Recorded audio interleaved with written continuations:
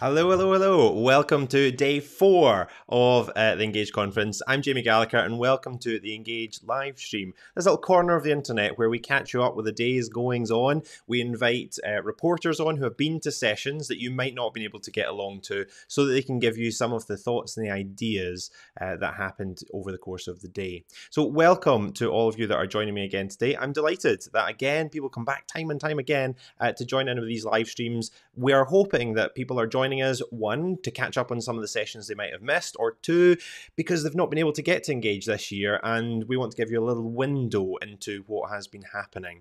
So this is day 4, and again, a really, really busy day.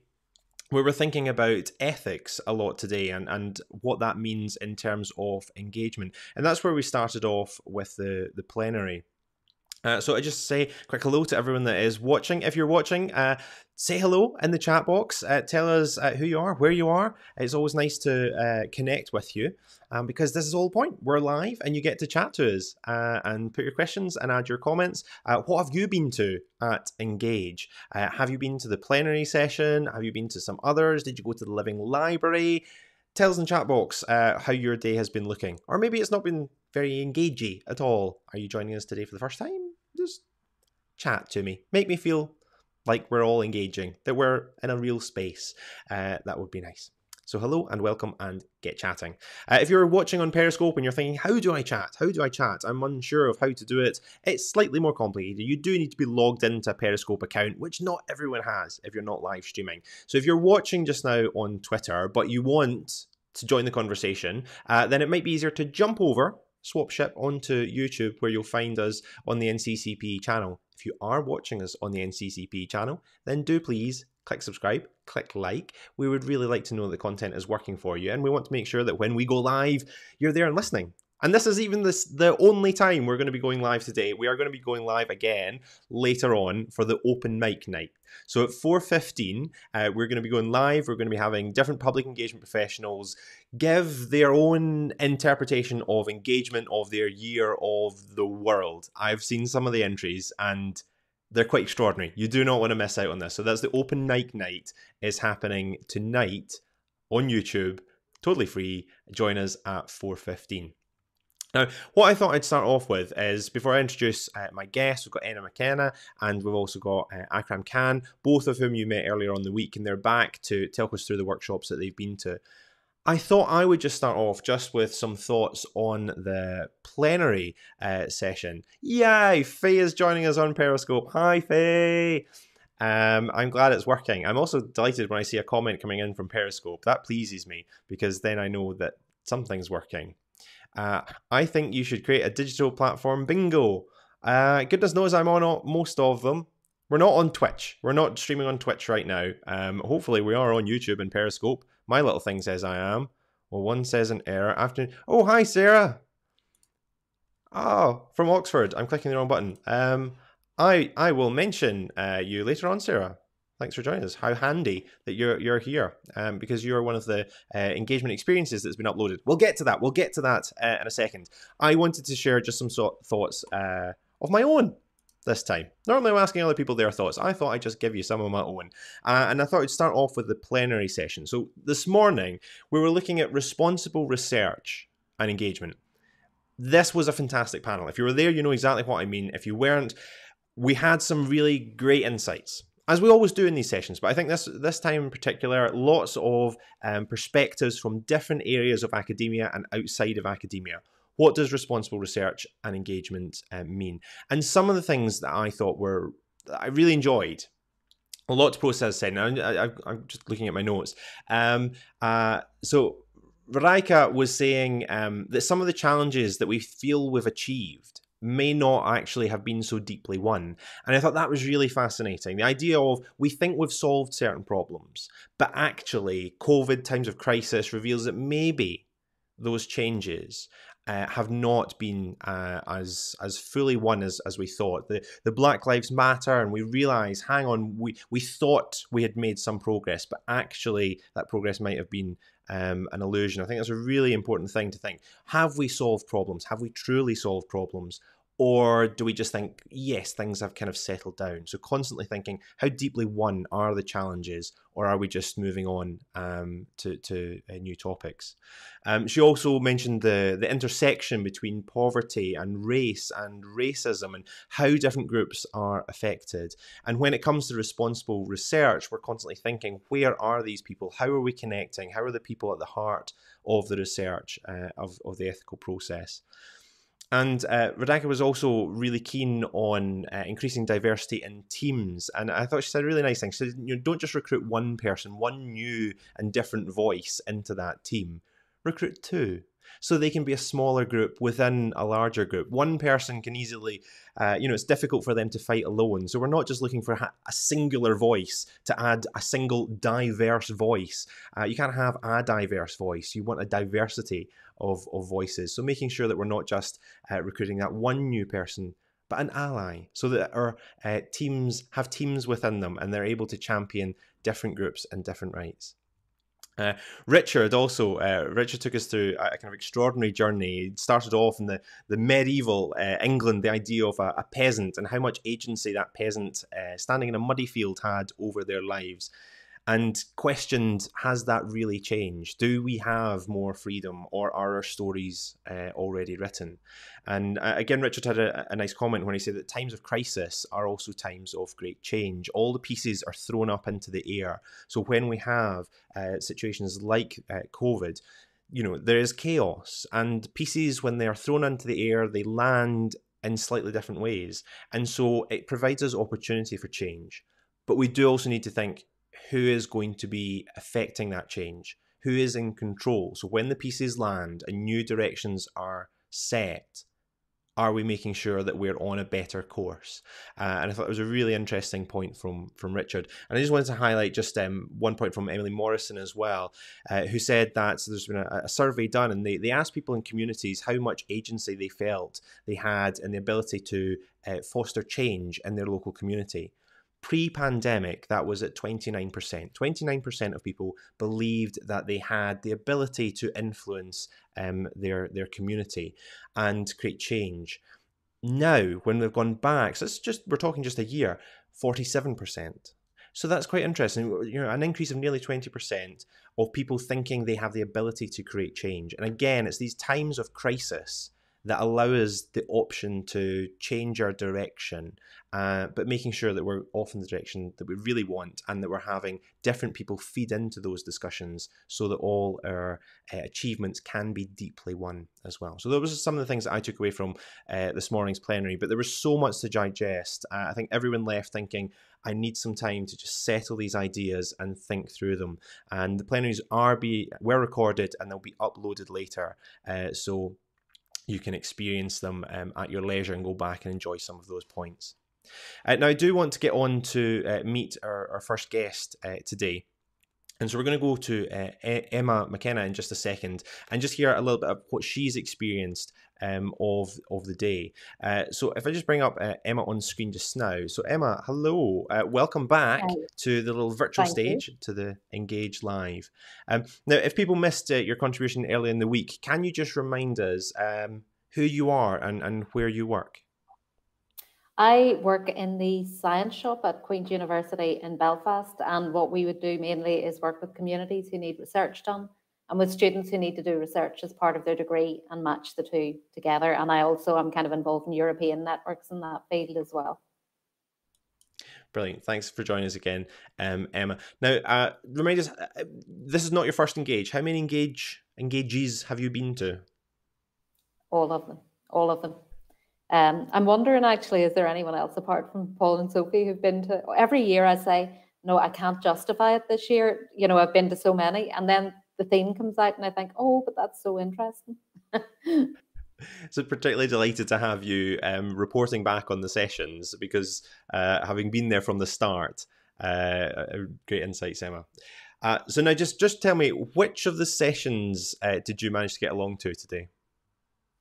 Well, and it's not just today, actually, yesterday as well, because so much of my work is around engagement through teaching and learning. So I have tended to highlight and prioritize those sessions, and particularly because at the start there was nothing in Engage around that area. So it's kind of exciting that we have a building network. So I was just at a session on building an engaged practitioners network, and then yesterday I was at a session run by King's College London around embedding public engagement into postgraduate training. And how, just broadly, how has the conference been going for you, do you feel? Because obviously being online, completely different situation. Are you liking it? Are you finding it challenging? How are you experiencing the virtual conference? There are really good things about it. You know, I'm still wearing slippers. That's fantastic. I've got my own coffee mug, you know, all those sorts of things. But what I'm finding is, I suppose, because I've been around this stuff a long time, and sometimes the things you want to pick up with people on aren't the things you really want to ask them publicly in front of 40 people. And they aren't the things they want to answer publicly in front of 40 people. So that's the stuff that I feel I'm missing out on, is the, okay, that's the really nice example, that's fantastic, but tell me, did that bit really work? Or what did you learn from the bits of it that didn't work? Because you don't always feel comfortable saying that in a live stream. So I feel like I'm missing out on those side conversations a little bit. But, you know, I'm still really grateful to be part of it. Yeah, it's difficult to replicate those kind of informal interactions. Like, what I'm thinking is, think of the conversations. There have been so many engages, you'll know exactly the ones I mean. After the session, and you're filtering out of the room, and it's just as you're filtering out of the room, and you're kind of chatting to the person next to you about the ideas you've just experienced. That's what we kind of lose, because it's kind of like we're all here together, and you can put something in the chat for everyone to see, and then we're all gone as well, which is really challenging. But we're doing the best we can. I think the conversations are still happening, and hopefully people can remember that there's the notice board as well if they want to carry on conversations and they've got questions to post them on the notice board. So Emma, if you just talk to just the first session you mentioned there, can you just tell us just a little bit about what was discussed for people that weren't able to make it? Well, to be fair, I had to leave halfway through it to come here. But it was around building an engaged practitioners network in this area of kind of community engaged learning, service learning. So it's quite a broad network, actually. And in fact, I think it has some genesis in Engage last year, because I know I was talking with Marie Zapaki from UCL, who is one of the main movers in that network at that time. So it's colleagues from De Montfort University, from King's College, from Nottingham Trent, and from UCL as well, who are trying to bring people together loosely who are interested in this kind of area of community engaged and community-based learning. Because, you know, one of the things I've always thought is, if we want people to be engaged practitioners, we need to start them when they're at university. We need to start them in school, but I'm not taking that bit on. So we need to start them earlier thinking about this. So this is a place for people to exchange good practice. And I would say there was certainly 40 or 50 people there. And my notifications have been going crazy with pop-ups because it was a Teams meeting. So clearly people are really enjoying it and really getting a lot out of it. And was this kind of session, was there any kind of things that you thought, oh, this is an idea that I'm going to take away, or something I want to go back? Or is it just about carrying on those conversations? Well, they were just getting to that point when I had to leave. So I'm going to have to go back and look. They did say that they would put a link on the Engage. I'm going to say Padlet, because I was in a meeting about a Padlet earlier. It's not Padlet. What is it? The notice board. It will, the notice board is a Padlet, so you're right on both counts. Ah, perfect. So they're going to put something on the notice board about it. So if people are interested, I would really encourage you to follow up with them. I think they'll be running some more seminars. They ran a conference in May, I think. So there'll be more happening in this field. And then there was you just wanted to touch on the other session that you went to that you thought was particularly good as well. Can you just tell us just a little bit about that? So this was King's College London. It was Alice Taylor-G and colleagues who were running it. And it was around embedding public engagement into postgraduate taught training.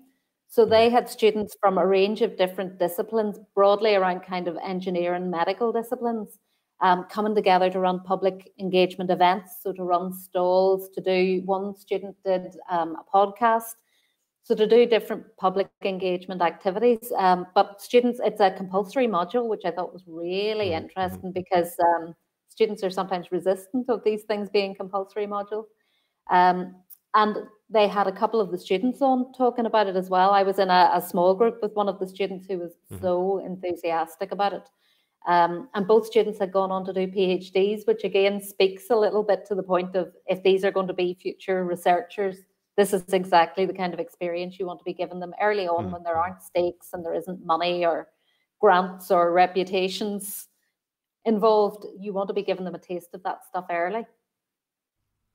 And then just looking forward, we've got one more day left of the Engage conference. Have you planned out your schedule for the next day? I have, and I can't remember what it is. There's the open mic night tonight, obviously, and I'm looking forward to, I think we're all kind of going to speak briefly at the plenary tomorrow as well. So that's probably my morning, is figuring out what I'm saying at the plenary, if I'm entirely honest. Brilliant, Emma. Thank you so much. And you'll be back as well. Not done on live streams just yet either. You'll be back again tomorrow as we bring all our contributors back for our live stream tomorrow.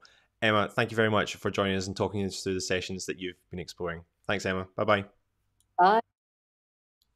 So that was Emma McKenna, and next we're going to have Akram Khan in just a few minutes, and he'll talk you through some of the sessions that he's been experiencing today, catching up for those who may have missed out.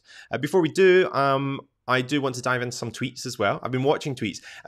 Interesting, Emma said that she thinks there's been fewer tweets this year. And I think it might be true. It might be true. It might not be. I'm not too sure. But what I'm thinking is, maybe fewer tweets because we're all in sessions talking to each other anyway, whereas normally you're sitting quietly in your room and you are wanting to join the conversation, whereas because we've got the Zoom chats and the Teams chats, the conversations are happening elsewhere. So don't forget to tweet, hashtag Engage2020, and I will be browsing through them. A few nice ones. Oh, wrong one. Cover that one. This was a nice one from Ben Litherfield, who felt that you might be missing out on kind of snowy, cold Bristol. So he shared a little Christmas picture from last year so that you can reminisce about when we were all together in Bristol last time. I also am enjoying the Living Library, so kind of facilitating conversations. It's worth checking out the Padlet for this. I will put a link into the chat box where you can have a little look and see what conversations were happening today. So just put this into the chat box, the Living Library. The idea that you can go and connect with a person for a specific conversation. It's an idea that's been going around for a few years. I think it's a really nice idea. The idea of kind of, I'm a person who has a story to tell, come and chat to me, a living library. Also, if you've tuned into any of the other live streams, you'll know I'm a big fan of Nats Picchu. And we've got a little kind of detective-y one, little bowler hat happening today. I am living for Public Engagement Pikachu. And next year, just throwing it out there, Public Engagement Pets. Public Engagement Pets. Next year, save it up for next year. That's going to be the hashtag for next year. Another little project I want to highlight, something I think is absolutely wonderful. Sarah Cosgrave, along with Hannah and Kirsty, ran a SciComm crafting session. If you've not come across SciComm crafting before, it's a beautiful project. The idea is, on a Zoom call, you get together, you each do your own crafting project, and you can just share and connect with people. And it's been a really nice way, I think, for the science communication community to connect over lockdown. So SciComm Crafting, check it out. They ran a session at Engage the other day, but Sarah also organises regular SciComm Crafting sessions where you can come together and do your own little craft project and have a little chat with some other science communicators. I also want to mention the short films. That's where I was saying Sarah's joining us in the chat there. It's worth checking out the festival playlist, which gives you examples of practice that have been gathered from kind of across the sector. Again, I'm going to put link in the chat box there, and that's just a little playlist of just little short videos talking you through some of the practice that people have been getting up to in the past little while. Some great examples in there, so do check that out. Mugs of Engage. I cannot get enough of this. So we've got a good old Star Wars mug, and being massive geek, I'm wearing a Star Trek t-shirt. Star Wars, I love it too.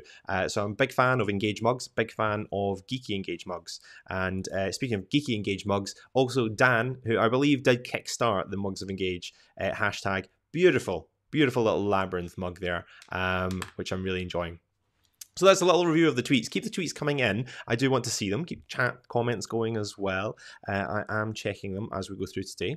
But we're going to now get on to our second contributor of the day. So we did already meet Akram earlier on in the week, but we're going to be introducing Akram back to our virtual stage to hear a little bit about what he has been experiencing today. So let's say hello to Akram. Hello.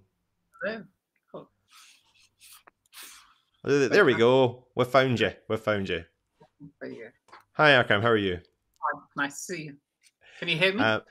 And so again, just in case people didn't catch your contribution on Monday, can you just remind the viewers just now who Akram Khan is? Yes, it's always a tough question, honestly.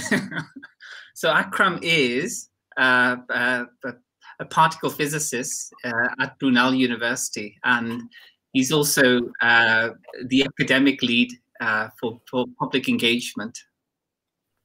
Brilliant, thanks, Akram. And you might also recognise Akram from the interviews that were done. So it was compilations made. So Akram did a few weeks ago. I interviewed him, and we made this little compilation video. And actually, when Paul got your video, no one knows I was going to say this in live stream, but when Paul got your video, he just thought it was absolutely fantastic. He thought like it was just really conversational and chatty. And I was saying, Paul, it was such a joyful project for me to run, because I got to spend just a week just connecting with all these public engagement professionals and hearing extraordinary stories of high points and low points throughout the year. And it was just such a nice thing. So if you're watching and you've not seen Akram's contribution to the interviews, make sure you're checking that out. And again, it's on the YouTube page. You can find out all the answers to all the questions that the PEP people contributed. So Akram, sessions, are you just out of a session as well just now? What have you experienced today so far? It was incredible, honestly. I've just in a different zone, I think, coming out of the last session. I mean, I went to the plenary session in the morning, which was astounding and amazing. Lots of interesting ideas, lots of provocations, and I think lots of utopian thinkings. And the question is, actually not utopian thinking, utopian imaginations. You know, people can think what they would want ideally, and the question is, how do you rationalize, how do you optimize, you know, the best places to be, and how you can innovate. And I think there was lots of ideas which I think I really need to think about. You know, how does one do this? Because we all need to do this. How do you optimize this? And so that was brilliant. I think that was amazing. And I think the one that I've just come from, it was a completely different tone. It was a very, very beautifully run workshop. Yeah, I'm particularly keen to hear about this one, because actually we had Carl, who's been watching each day. I specifically asked, and a lot of other people have asked me, can we have a little bit of an insight into this session? So can you just tell us just the title of the session first of all? Yeah, it's the wind phones of Atashu and Belfast, and I think it was a very, very sensitive and a very, very powerful workshop, dealing with actually very deep resonating issues on how does one cope with grief, with loss. You know, how do you cope with a sense of guilt? You know, how do you search for strength in these times, these very traumatic and troubling times? You know, and I think what Patrick was also trying to do, he was trying to say, well, actually, one has to endure and seemingly bear with patience and dignity through this time, and reach out to something beyond, and something maybe with somebody at some moments. And I think that there were ways of trying to come to terms with this, because I mean, the other powerful thing that he mentioned was that, you know, when we have grief, when our heart is filled with grief, we are burdened to a large extent, and it stops the senses. It stops us from feeling.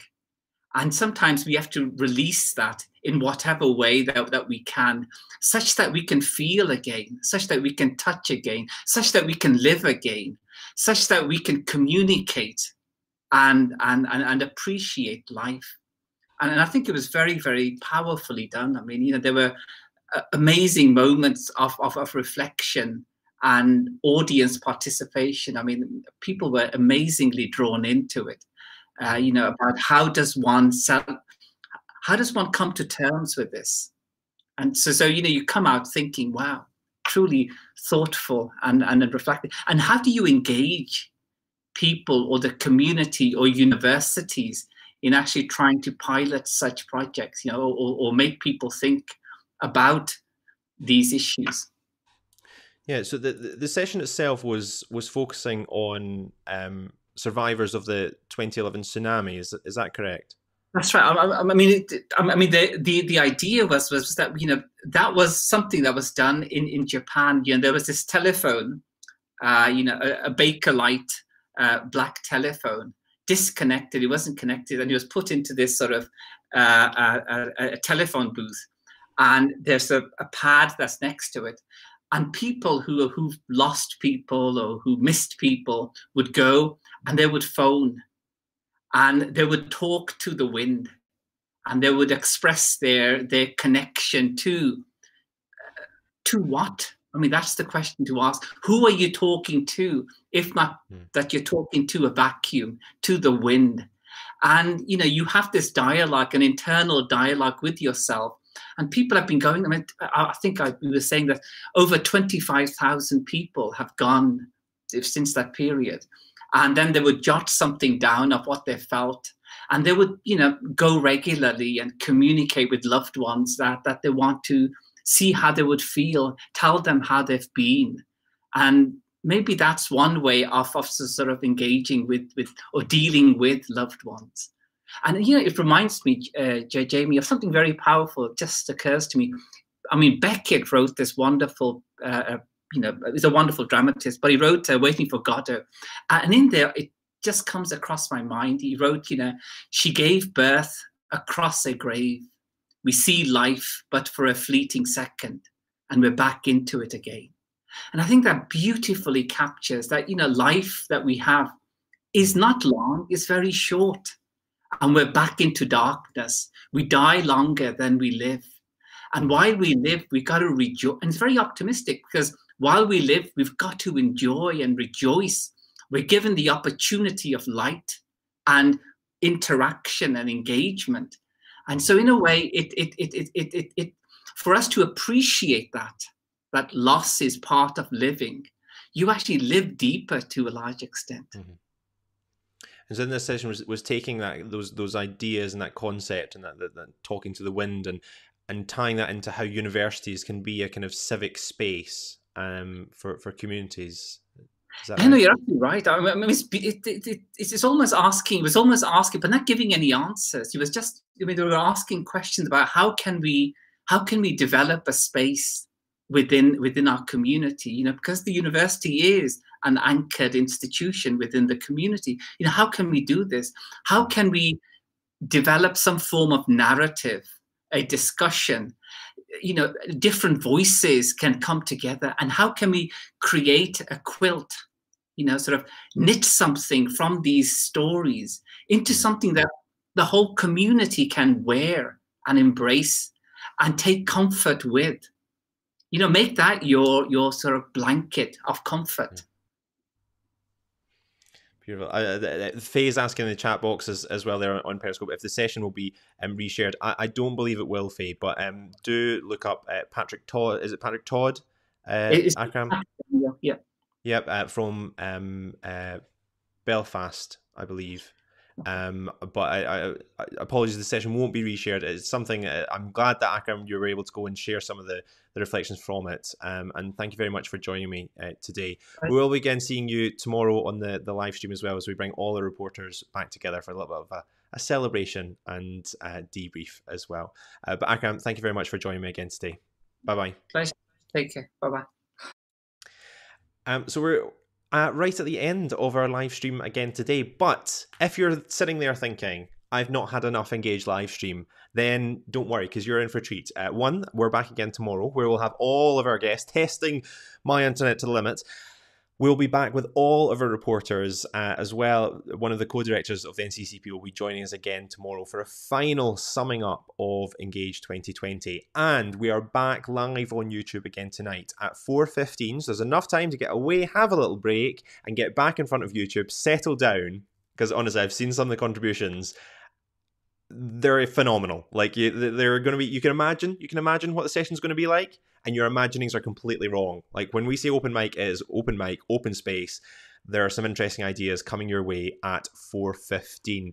Thank you very much to everyone who joined me today. I'm delighted to see you all. We will be back again tomorrow at 4 o'clock. So the times are changing slightly so we can fit everything in. 4 o'clock tomorrow for the live stream. I will put a link in the chat box to the live stream, and also thank the Twitter contributors from today, so you can follow up with them. So the live stream link for 4:15 is in the chat box. Also a link to those tweets that I showed you. So please do connect. Another fan of hi Zara. Fan of the Toland. Sorry, I was saying Todd Toland. I apologize for getting Patrick's name wrong. I think we're going to need some write-ups on that. So hopefully we'll pull some ideas together and we can share a little bit more of Patrick's work, because it does sound like it was a phenomenal session. But for now, that is us finished for this live stream. We'll see you again at 4:15. Thank you very much for joining me, and join me again at 4 o'clock tomorrow for our last live stream of Engage. See you then. Bye-bye.